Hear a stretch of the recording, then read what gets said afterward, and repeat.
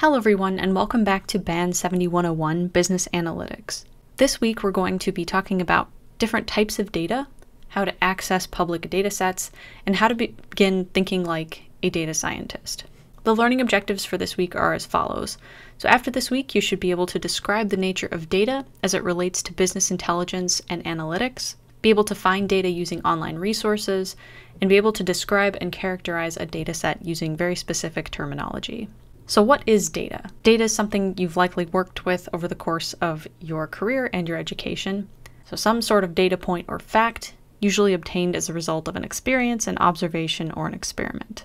Data can come in various different types, so numbers, words, or images, even sounds.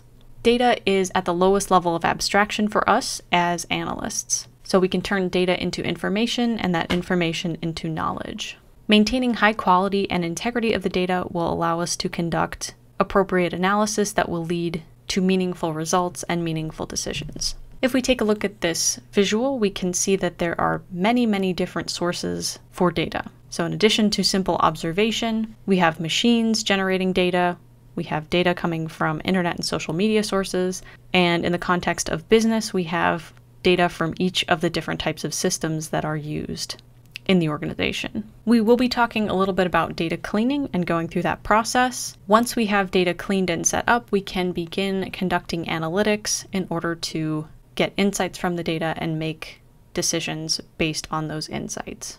To make sure the data is ready for analytics, we need to first know that it is reliable. Did it come from a reliable source? Is it accurate? Do we know that each of the observations is correct? Is it accessible? So is it going to be freely accessible online? Do we need to pay for that data? We need to make sure that we have access to it before we can use it. We also need to be aware of security and privacy issues involving data, making sure that we keep it private and stored on a protected machine if it is sensitive data, for example, health data. We need to know that it is rich enough for our purposes. So in other words, does it provide enough information, give us enough depth of information in order to conduct the analysis we want? Is it consistent? So data consistency involves making sure that, for example, if we have a list of items with prices and we also have a list of orders with totals, including those prices, that those are consistent and add up correctly. We need to make sure that we have the most timely data. So it's possible that policies have changed, that people's behavior has changed. So making sure that we have up-to-date data will ensure that our analysis is as accurate as possible. We need to make sure the data is at the level of granularity that we need. So is it very coarse or is it very fine? Do we need to drill down into individual observations, or will aggregates serve our purposes? Finally, we need to make sure that the data is valid. So the person measuring it, did they use the right tool and method? And is it actually relevant to the question or topic that we are looking into? We can start to think about data in terms of a simple taxonomy. So we have individual datum, singular form of data, that would just be one observation or fact. We hope to be able to find structured data, so data that's already set up for analysis. That will not always be the case, and we're going to look at data cleaning techniques. If it is unstructured, can we structure it? If it is semi-structured, can we structure it for analysis? Let's take a look at the different types of data in a visual taxonomy. So on the right, we have unstructured or semi-structured data. This includes things like text, multimedia, images, audio, video, XML, or JSON information, which can be obtained using APIs from different social media sites. Structuring this data may involve deciding what types of text we need and what fields we can put that text into.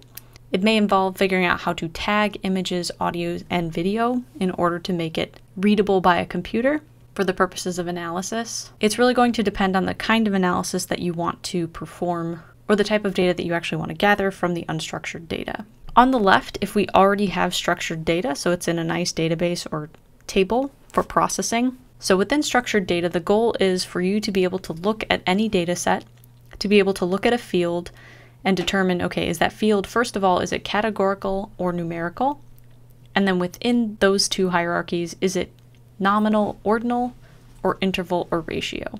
So let's take a look at each of these types of data in greater detail. The first of the categorical data types is that of nominal data. So nominal data is categorical data that is unordered. For example, categories of food at the grocery store. So we consider that we have canned groceries, we have frozen groceries, we have produce, and we have dairy. We may have other categories, but you can see that there's no specific ordering to these categories that presents itself. There is no ordered relationship to dairy or produce, etc. If we have categorical data that has a natural ordering, we have what's called ordinal data. So as opposed to nominal data, which has no inherent ordering, ordinal data has an ordering. So for example, we have the Likert scale, which is ordered from 1 to 5. Now these numbers aren't treated specifically as values, but rather as categories with an order. So be careful when determining whether your data is ordinal or is one of the numerical categories, as you want to first make sure that if it is numerical, that the number actually has meaning as a number. In the case of the Likert scale, it is ordinal because while we have order, each of these numbers doesn't have specific meaning as a number. Level of education is another example of ordinal data. We do have an inherent ordering as people generally complete their education in a specific order. For example, high school, then college, then maybe graduate school, and we can arrange those categories in a specific order. So while we could assign numerical values to each of those categories, again, they don't have inherent meaning as numbers. They are just representing the order of the categories. Moving on to the numerical data types, we have two. So we first have the interval data, where the interval to every point of measurement is equal to every other. So you have equal intervals, and 0 is not an indicator of an absence of the thing that you're measuring. So for example, if we're on the 24-hour clock and we're thinking about time of day, 0 represents the start of the day, or midnight, and does not represent an absence of the thing that we're measuring. So it's not like 11 a.m. indicates more of time of day versus midnight. In contrast, another type of numerical data is ratio data. So ratio data include height, weight, age, money, any numerical data that has a meaningful 0 point. So for example, in the case of money, if we have 0 money that has meaning, it represents an absence of money, rather than an interval along a range. So let's take a look at this table of data. What I'd like you to be able to do is when you find a data set online, that you are able to look at every field and determine what type of data that field contains. So first determine, is it categorical data or is it numerical data? And then once you've chosen which one of those it is, further drill down. Is it nominal or ordinal if it is categorical data? Is it ratio or interval if it is numerical data? So take a minute to look at the data. You can feel free to pause while you try to determine which data type each of these fields represents. I'm going to skip the first field and move straight to section. We'll come back to that in a second. So if we're looking at section, this is similar to the first example we saw. We have no numbers, so that helps us understand that in this case it is categorical data, first of all. Then we just have to decide whether or not there is an ordering to it. And taking a look at these, produce, dairy, frozen, canned, we can see that there is no order, so this is going to be nominal data. If we take a look at the next field, aisle, we have numbers, but we need to be careful. First, determine whether or not these numbers have meaning as numbers themselves. In this case, they do not. They're simply referring to which aisle we are in. This is categorical data, and because it is ordered in the order of the aisles, we are looking at ordinal data. Looking at the next field of quantity, we have numbers, and quantity has meaning as a number. So we know that we are looking at numerical data. The question is now, is it interval or ratio data? So we need to determine, does 0 have meaning as the absence of whatever the field represents? In this case, 0 would indicate that we have an absence of quantity of that item. So this is in fact ratio data. Finally, if we take a look at cost, cost is money, which we already said was numerical data. And 0 does indicate an absence of money. So in this case, we are also looking at numerical data. If we head back over to the item field, there are a couple of things we can do with this. First of all, you can see that we have an opportunity here to split the data. It looks like oranges is stored with pounds, apples is stored with pounds, that some of these have a unit of measurement, and we probably want to separate that out, do some cleaning and move that into a separate column. But since these are items and are not ordered, we could consider this to be categorical data that is nominal. So I can't stress this enough. I think that it's very important for you to be able to take a look at a data set that you found, look at every single field, and be able to tell what kind of data it is. And the reason for this is that specific types of analysis and specific types of charts and visuals can only be applied to certain types of data. So the first step in being able to create a good visualization or to be able to do analysis on a data set is that of identifying the type of data that you're looking at in a specific field, and then determining whether or not you need to clean that data. The next thing I want you to be able to do is really begin thinking like a data scientist. So thus far, you may have been given data to look at or data to analyze and have been told exactly what to do with it and why it is interesting, or why it should be interesting to you. And I think for some of you, you may have already looked into data sets that are related to topics of interest to you, for example, sports. But if that's not something you've done before, I'd like to encourage you to begin thinking about your day-to-day activities or your interests. So forget about class, forget about data for a moment. So when you're browsing the internet, interacting with family, friends, watching sports, playing games, or going to the store, are there things that you observe that make you say, I wonder why that is? So one of the key aspects to thinking like a data scientist is having that natural curiosity about the phenomena in the world around you.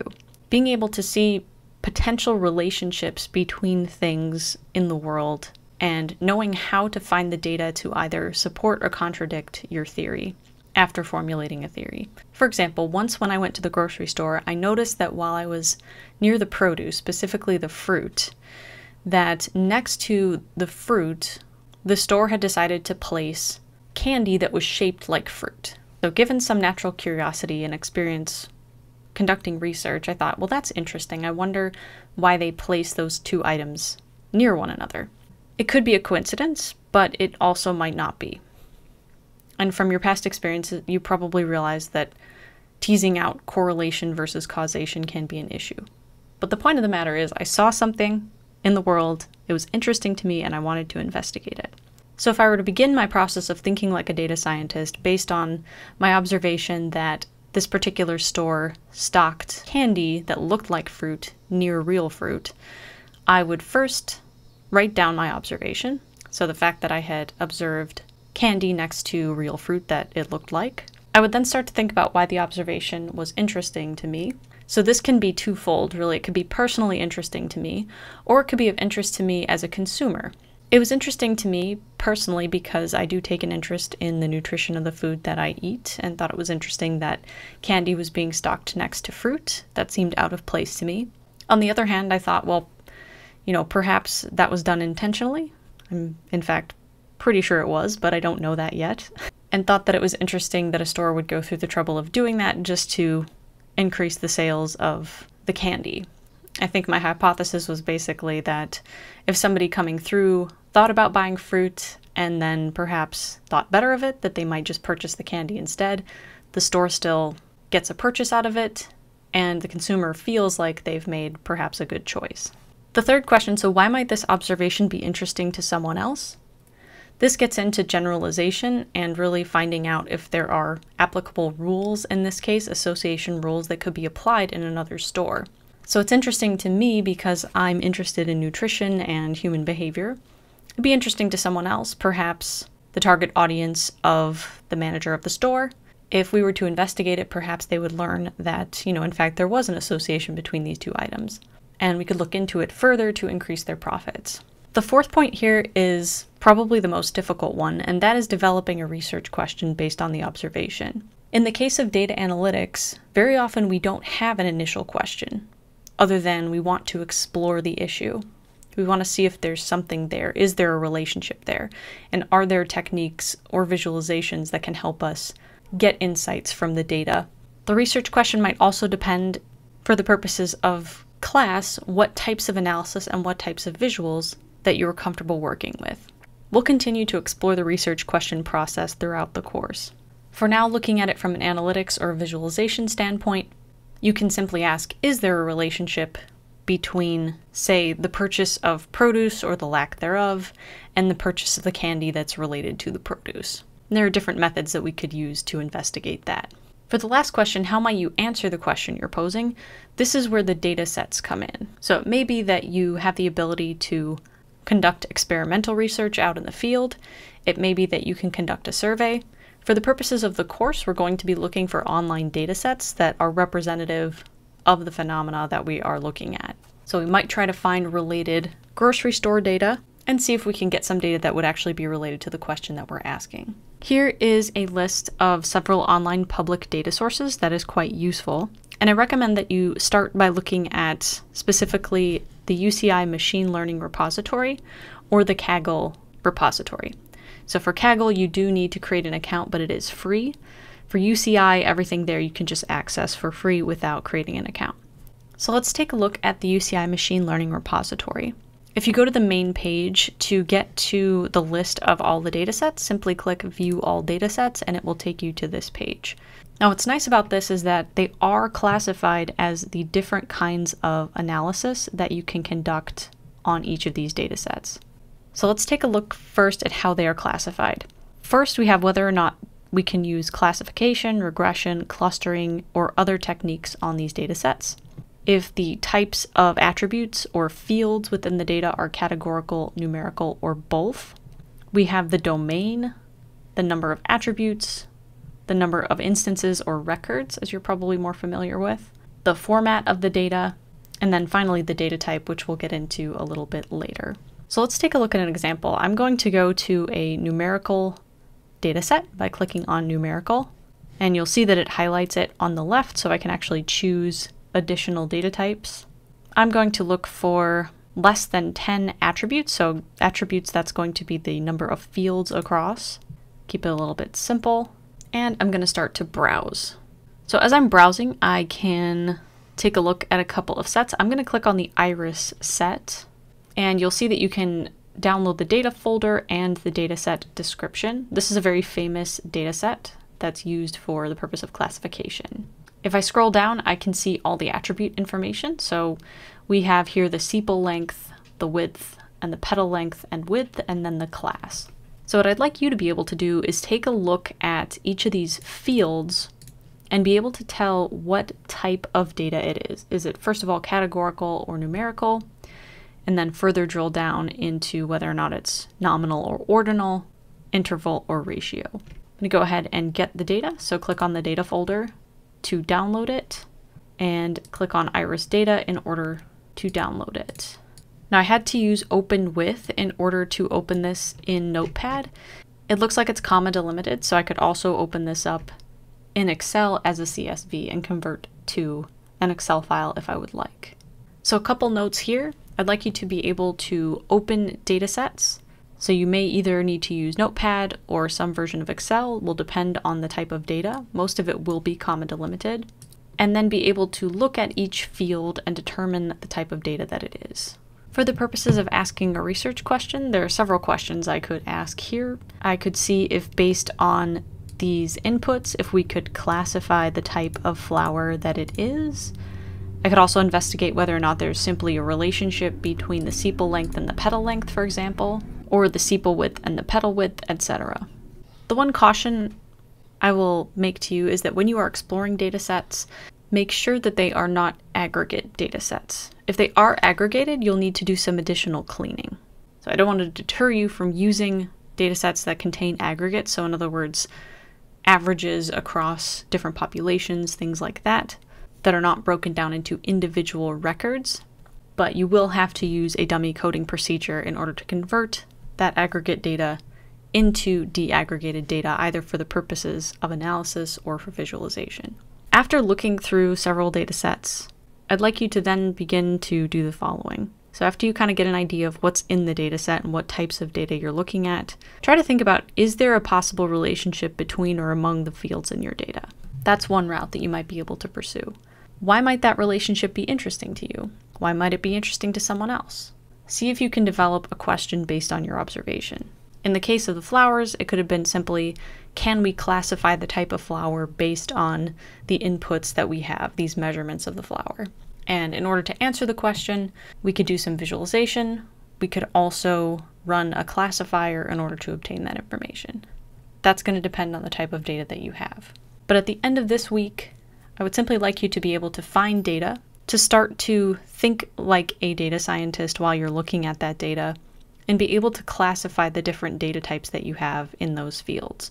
If you can do that, then you'll be able to create applicable visualizations, as well as be able to conduct appropriate analysis. If you have any questions about these topics or about finding data sets, please let me know.